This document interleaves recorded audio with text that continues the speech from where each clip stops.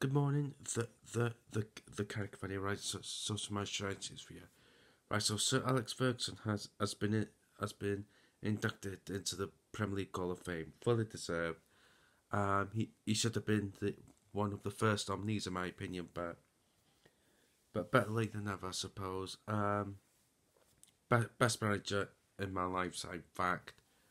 Um, yeah, thoroughly deserved that, and congratulations to Sir Alex Ferguson on being inducted into the Premier League Hall of Fame.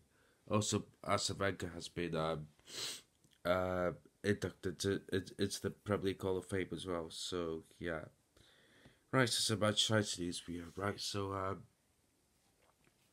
So the Athletic has said that David De Gea has said that Man United's first contract offer, but they, yeah, I'm sure they said they expect negotiations to end on a positive conclusion.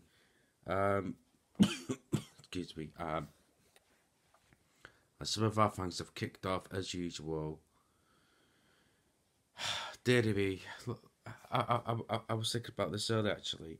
I'm happy either way. If David De Gea wants to leave, fair enough. I do understand, but I would be uh I would be gutted if he left. But if we do keep him, I want us to keep him on a low wage, like on a what's the word I'm looking for?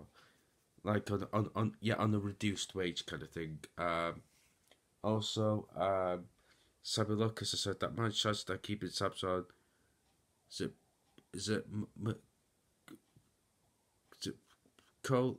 Is it Rolo or Colo Muani? You know, the one that missed that 1v1 in the World Cup final, and also Rasmus Højlund. For me, I don't know much about Højlund. Never seen him play, so I can't comment too much on him. And also, Sammy Lucas also said that Eric Ten is a is a admirer of Gonzalo Ramos and Mohamed Kudus as well.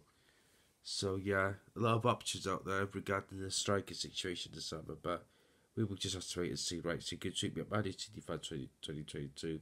Subscribe to the channel, the Keg Fan Ball. Let me know. Thanks for watching. Take care. I just from me.